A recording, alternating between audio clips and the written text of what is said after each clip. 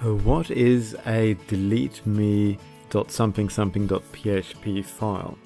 So here we're looking at the stats of a website, and we could also look into the file manager to look at the files of this website, and we'll see some very mysterious looking files called deleteme.something.php.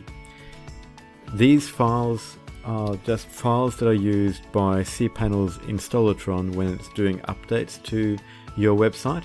So they're not files that you need to particularly worry about, and normally they'll be automatically deleted. If they haven't been deleted, that would mean that something went wrong with an update script of your website, and in that case you can delete them manually. But the good news is that these files don't indicate that your website has been hacked or anything like that.